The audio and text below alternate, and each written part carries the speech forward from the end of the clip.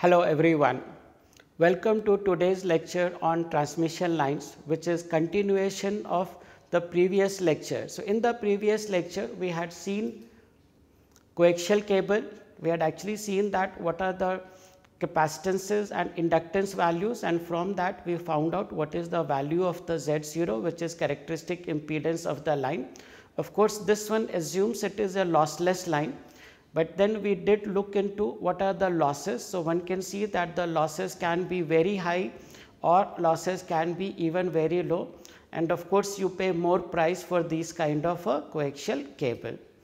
Then we did look at the specification of one of the coaxial cable followed by different types of connectors. So, I did mention to you about different types of connector, but just to tell you at RF these days the maximum number of connectors which are being used are N type or SMA connector type. These are the two most commonly used.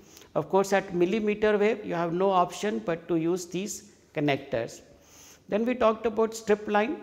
So, I did mention to you how coaxial line can be represented in terms of strip line, because there it is circular, here it is rectangular. Then from strip line we looked into different types of substrates, what are the substrates used from low cost to very high cost.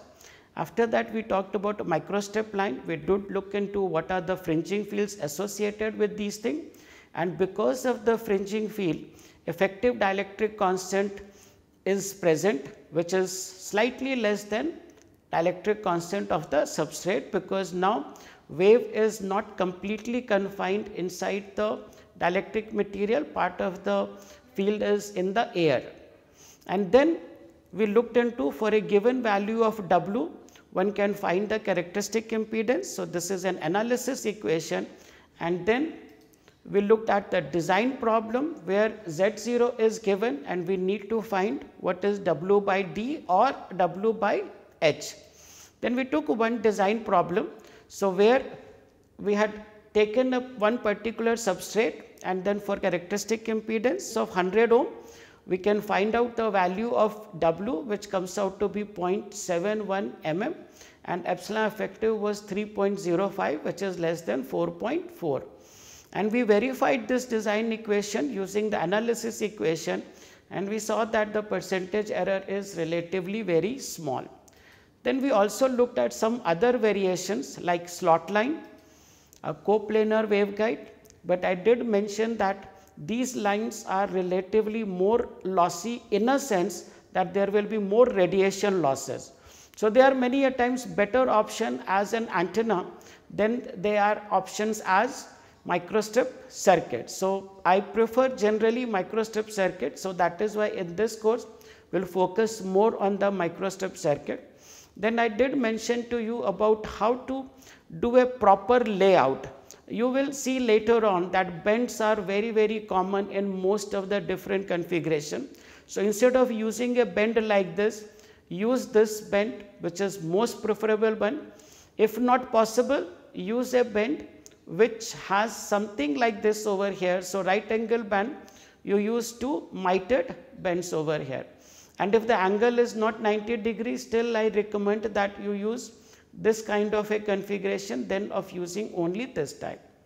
Then we also looked at different types of microstrip discontinuities, which are open end, gap, then step in width, right angle bend, T junction, cross junction. In fact, there are many other discontinuities are also there, which we will discuss as we move along in the course, but these are the most important ones or more commonly appearing in different circuit configuration. Now, let us move to the next one, rectangular waveguide. You have already been introduced to rectangular waveguide in the previous lectures, but I will just have a little bit of a repetition, but add a few additional practical concepts about this over here. So, a rectangular waveguide is defined by its two dimensions A and B. Of course, then there will be a length of that. Now, this A here basically defines the cutoff frequency. So, if we are going to operate at fundamental mode TE10, what is 10? 1 basically means that there is a 1/2 wavelength variation over here. So, what is half wavelength? Well, suppose if I take a wave, so wave will be, let us say 0, goes to maximum, comes to 0 and goes back to 0. So, that will be a complete waveform. Here what happened? The wave is going from 0, it goes to maximum and then it comes to 0 here. Now, this is the distribution for voltage. Why voltage? Because this is the short circuit. So, for short circuit voltage will be 0 and it will be 0 here, and in between it will be maximum. But if we look at the current distribution, then the current will be maximum over here. So, the current will be, let us say, maximum, then it will go to 0 and then it will go to minimum. So, these waveguides are defined by the cutoff frequency, and the cutoff frequency, first we need to find out the cutoff wavelength. Lambda c is given by 2 times A, and once we know lambda c, we know that cutoff frequency is nothing but Fc is c divided by lambda c, and lambda c is equal to 2A. Now, generally speaking, waveguides are not used just immediately above the cutoff frequency. So, for example, I will take an example and then I will explain you. So, suppose a waveguide which is shown here as an example where A is 2 inches and B is 1 inches. So, if A is equal to 2 inches, you can actually do the calculation. So, lambda c will be 2 into 2. So, 2 into 2 will be 4 inches. You multiply that inches into 2.54 to get centimeter, and then from that you use the concept Fc is c by lambda, and then the cutoff frequency comes out to be 2.95 gigahertz for TE10 mode. However, you can't use waveguide at 3 gigahertz or so. The reason for that is, this is here is the attenuation curve versus frequency, and these curves are given for different mode here, TE10 mode and other mode. Now, TE10 mode is known as dominant mode. Majority of the applications use TE10 mode, dominant mode. So, let us just look into that here. Now, see, this is frequency is 2.95, close to 3 gigahertz. So, let us see here the frequency, this is 3 gigahertz. So, if I go vertically up here at 3 gigahertz, you can see that the attenuation is relatively very high, and this attenuation now is decreasing. So, you can see that in this particular region relatively attenuation is small. So, you can see that these numbers are very small compared to even coaxial line. So, in fact, in general rectangular waveguides have much lower losses compared to a coaxial line or even a microstrip line. So, here in general, just to mention, so this is 2.95, and generally this particular waveguide is used in this particular frequency range, which really corresponds to 1.3 Fc to about 1.9 Fc. Now, there are two things are there. One is, of course, in this range there is a low attenuation, but if you see low attenuation stretches all the way to up to this point, then why this limit? The reason for this limit is that if, let us say, B is equal to A by 2. Now, in that particular case, if it is exactly B is exactly A by 2, then what happens at double the frequency, this particular mode will start getting excited. So, this mode is 1 0, but the other mode which can come over here, that can be now 0 1 mode. Also, at double the frequency, this particular thing here will not be 1 0 anymore. At T20 will be something like this maxima, it will go to 0 and then it will come like this here. So, that means higher order modes will start propagating, which we really do not want. Hence, there is a limit of 1.3 Fc to 1.9 Fc. I also want to mention that waveguides are also mentioned, defined by its numbers. So, for example, standard available is WR90. Now, actually in this number itself, the dimension of A is hidden actually. So, over here A is actually equal to 0.9 inches. So, here this 90, you put 0.9 inches. Now, just to tell you, in this particular case B is equal to 0.4 inches. So, which is not really half of A, but half of A would have been 0.45 inches. It is close to that.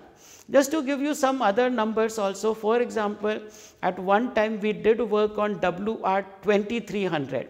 So 2300 actually means 23 inches. So that's about this large waveguide, okay, and that one had a B which is half of that A. But because this size was so large, there is a reduced height waveguide is also available where B was equal to A by 4. So again, when you are choosing a waveguide, it is very important what is your frequency of operation. For example, you can do the calculation for WR90.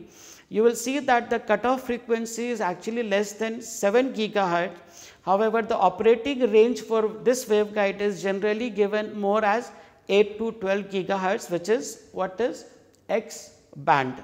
So be careful about this attenuation curve. Even the cutoff frequency is 3 gigahertz, you do not really use the waveguide at 3 gigahertz because attenuation will be very large at this particular frequency. So let us do a comparison of different transmission lines. So for coaxial cable, there can be different modes which has been discussed in the earlier lecture. So now let us just look at some of the important things. For example, coaxial cable has a bandwidth high, but I just want to mention here a little bit, be careful about it. A coaxial cable can be used right from DC up to about 1 gigahertz or 10 gigahertz or even 40 gigahertz, but you have to pay a lot of price for that. Now waveguide bandwidth, as I mentioned, it is generally low.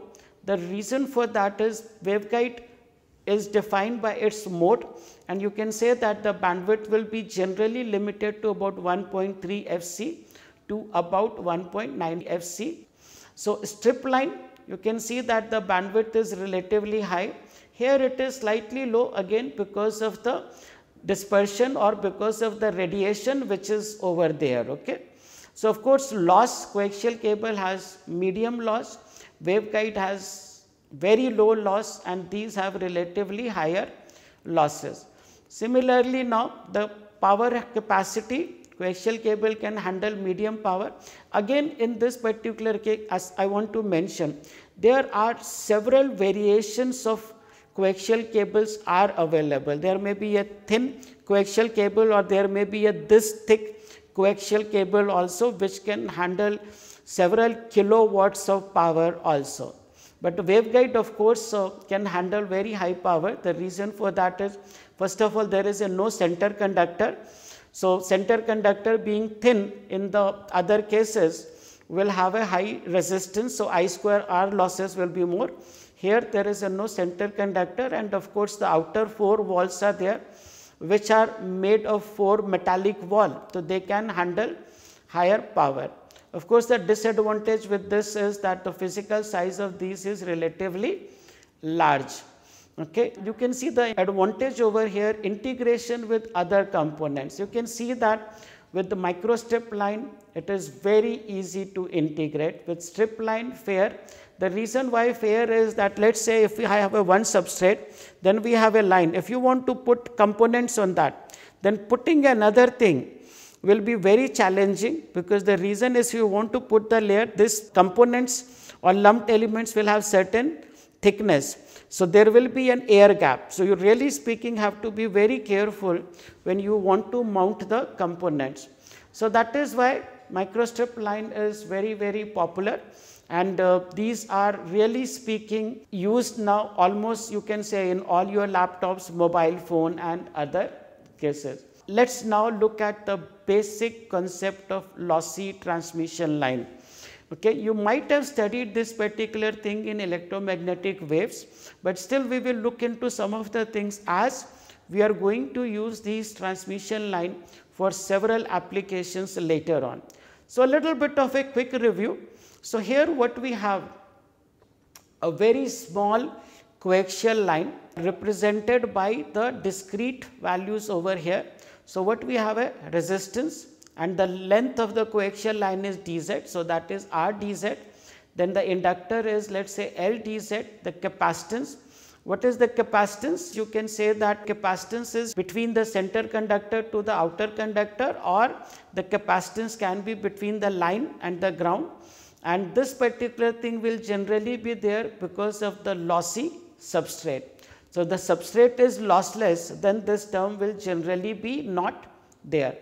So, now let us just look at what are the different things. So, this expression is a general expression which is a propagation constant, and that is given by r plus j omega L multiplied by g plus j omega C, where r is the, you can say, the series resistance of the line, this is the inductor of the line, that is the conductance which is between the line and the ground, and the capacitance.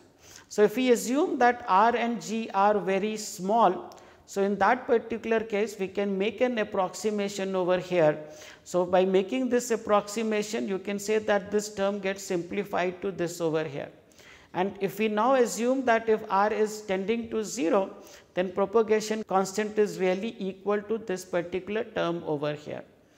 Now, similarly, we have characteristic impedance expression, which is now r plus j omega L divided by g plus j omega C.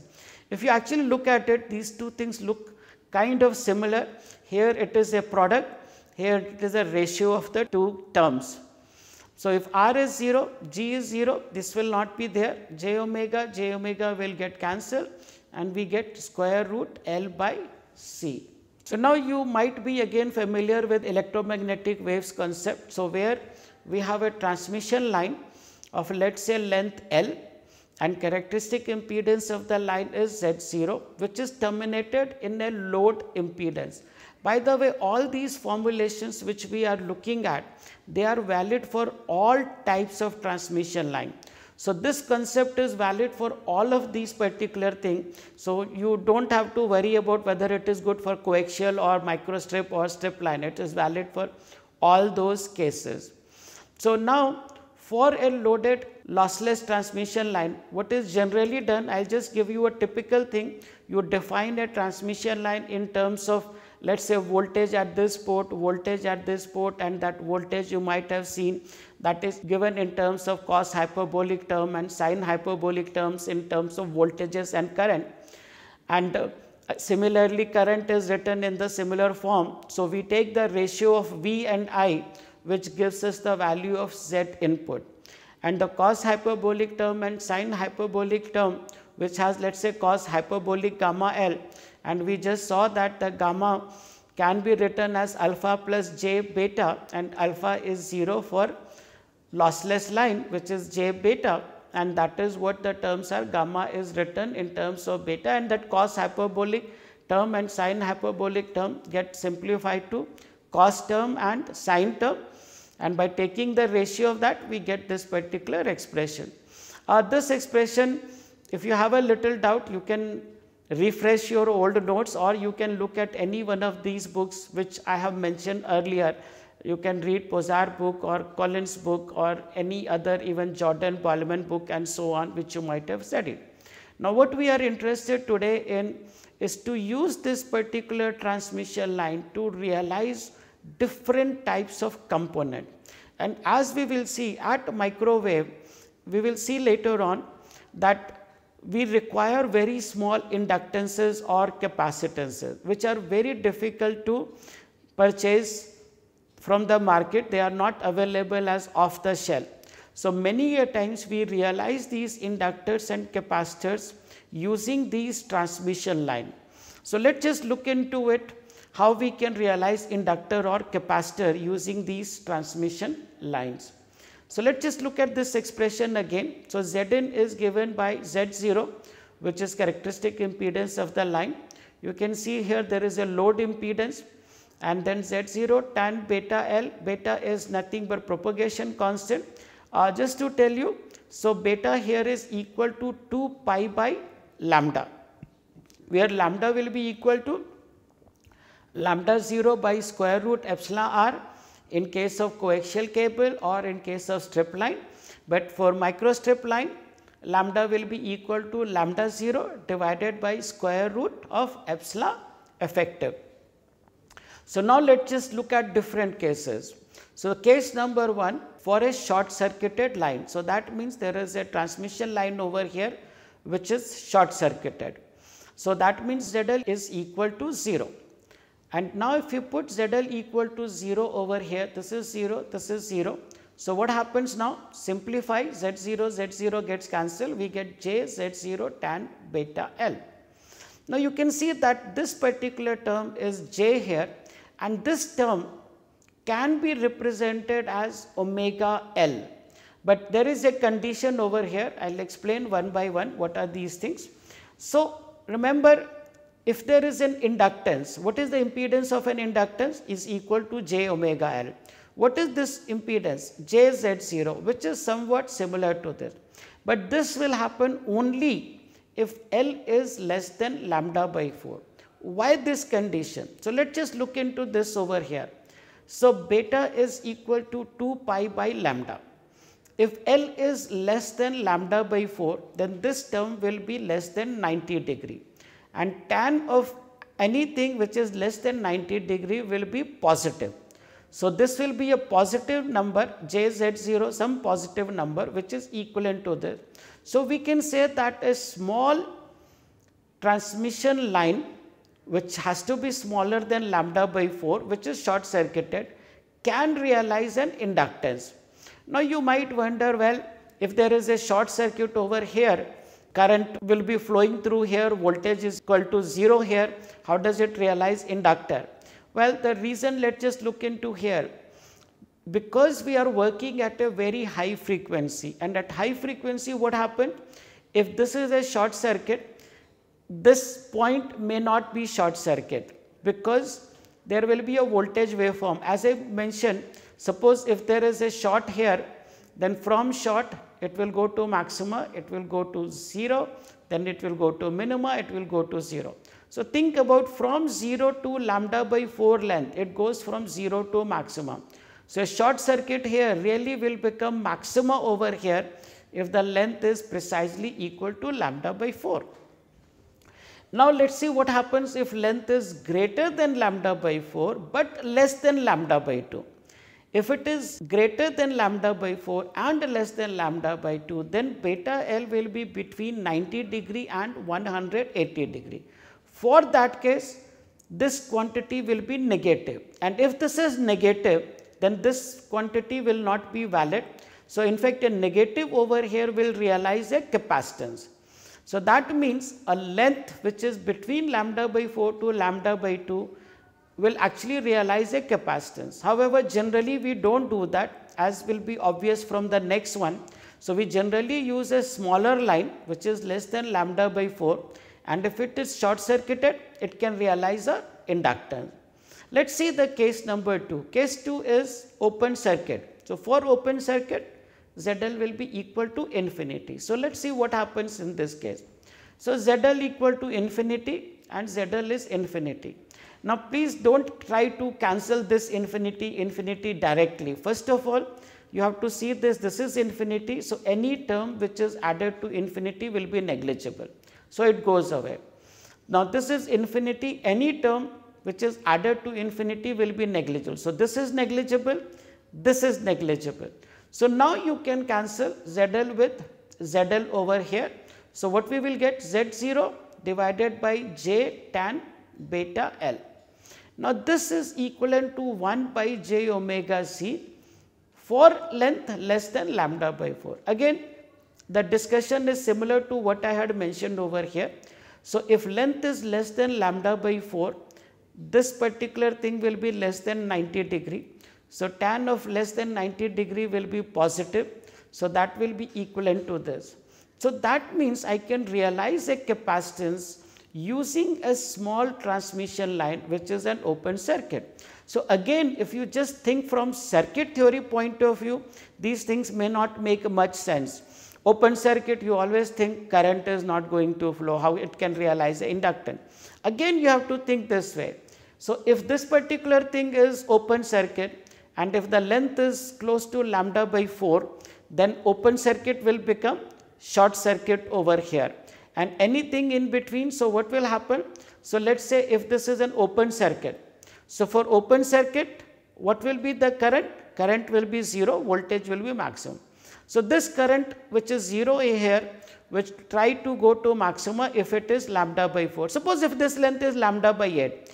but still it will go from 0, maybe half the way of maximum would have been here, but you will have some finite value of the current.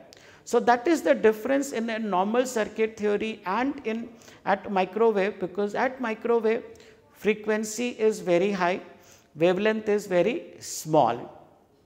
And just to give you a little bit of an idea also, see, if you are working at, let us say, 1 gigahertz, then what is lambda? Lambda will be 30 centimeter.